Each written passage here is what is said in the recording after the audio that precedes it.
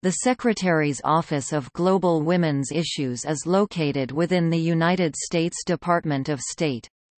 In 2009, Milan Verveer was appointed to be the first ambassador-at-large for global women's issues. From September 2013 to May 2017, Catherine M. Russell was appointed to this position. Since May of 2017, there has been no ambassador for this office. The Office of Global Women's Issues (SGWI) works to ensure that the rights of women and girls are fully integrated into the formulation and conduct of United States foreign policy.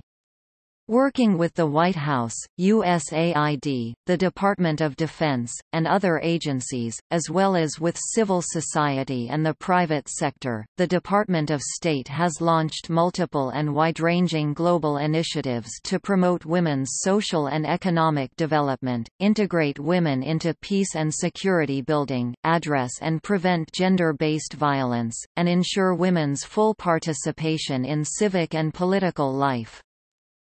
The Obama administration made advancing the status of women and girls a central element of U.S. foreign policy, as articulated in the Quadrennial Diplomacy and Development Review and the Department of State's policy guidance on promoting gender equality to achieve our national security and foreign policy objectives. Further, on January 30, 2013, President Obama signed a presidential memorandum on gender equality, ensuring that an ambassador-at-large for global women's issues will continue to play a leading role in U.S. efforts to advance women's rights around the world. And in March 2016, the Obama administration launched the U.S. Global Strategy to empower adolescent girls, to protect the rights of this age group via international legal and policy frameworks, Secretary of State Hillary Clinton noted in connection with the Office of Global Women's Issues. When the Security Council passed Resolution 1325, we tried to make a very clear statement, that women are still largely shut out of the negotiations that seek to end conflicts, even though women and children are the primary victims of 21st-century conflict. Secretary of State John Kerry said, "No country can get ahead if it leaves half of its people behind.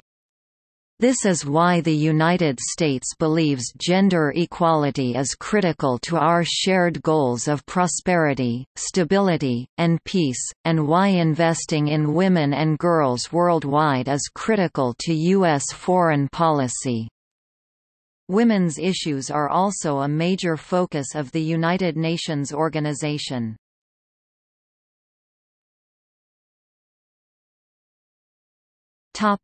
Women, peace, and security.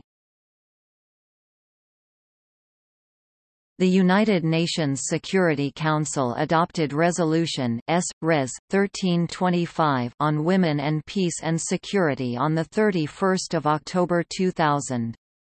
The resolution reaffirms the important role of women in the prevention and resolution of conflicts, peace negotiations, peacebuilding, peacekeeping, humanitarian response and in post-conflict reconstruction, and stresses the importance of their equal participation and full involvement in all efforts for the maintenance and promotion of peace and security.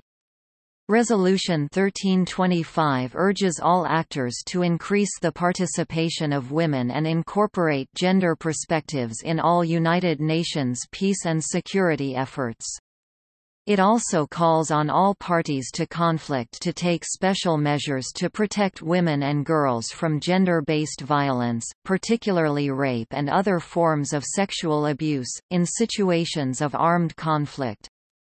The resolution provides a number of important operational mandates, with implications for member states and the entities of the United Nations system. To support these efforts, the United States' first-ever National Action Plan on Women, Peace, and Security (NAP) was released in December 2011, accompanied by Executive Order 13595, which together aim to ensure that women participate equally in preventing conflict and building peace in countries threatened and affected by war, violence, and insecurity. The NAP outlines U.S. government commitments toward ensuring that women participate more fully in peace negotiations and reconstruction, protecting women and children from harm and abuse in conflict-affected areas, promoting women's roles in conflict prevention, and addressing the needs of women and girls in disaster and crisis response. In August 2012, the Department of State released the U.S. Department of State Implementation Plan of the NAP. The plan provides guidance for how the department, both in Washington and at U.S. embassies and consulates, can advance efforts under the U.S. National Action Plan on Women, Peace, and Security. The department's implementation of the NAP demonstrates its commitment to furthering the promotion of gender equality in service of U.S. foreign policy and national security. The Secretary's Office of Global Women's Issues leads the oversight and coordination of the NAP and the department's implementation plan.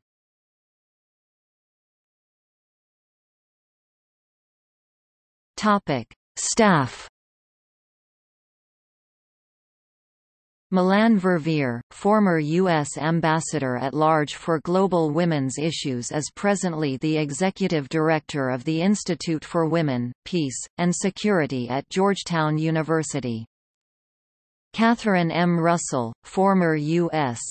Ambassador-at-Large for Global Women's Issues.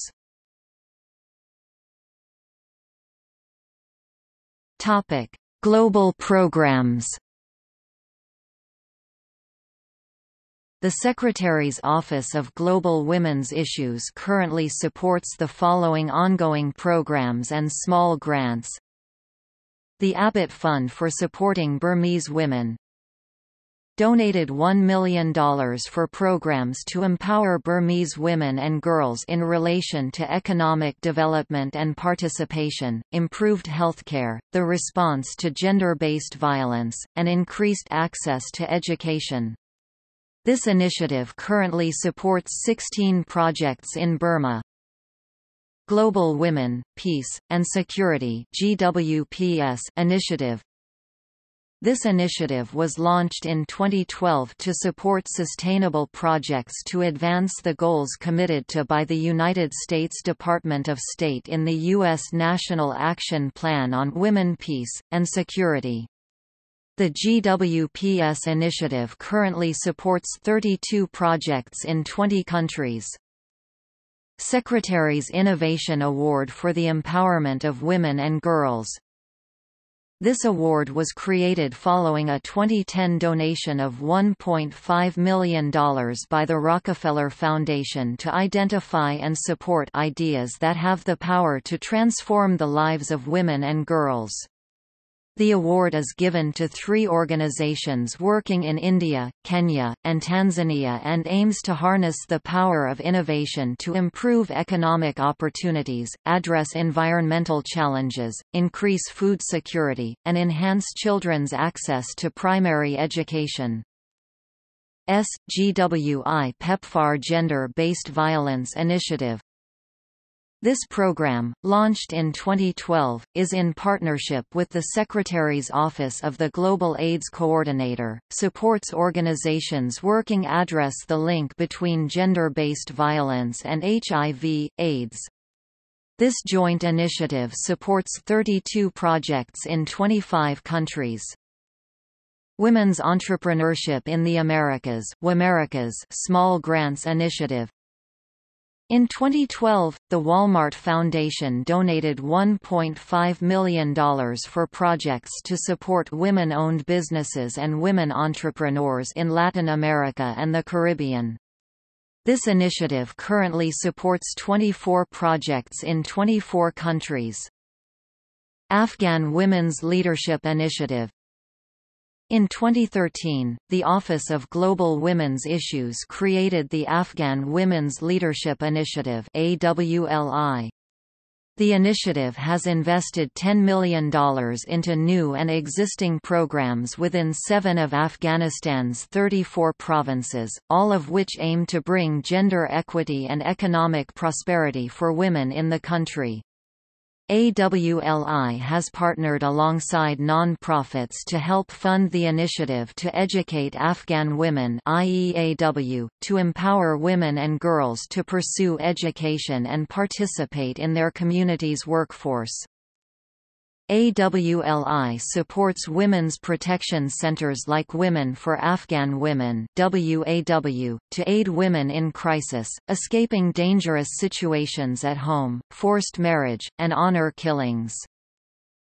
The Afghan Women's Leadership Initiative partnered with the International Development Law Organization (IDLO) in 2010 to launch Afghanistan's first Violence Against Women Unit (VAW). VAW attempts to bring justice to women whose rights have not been upheld under the Constitution of Afghanistan.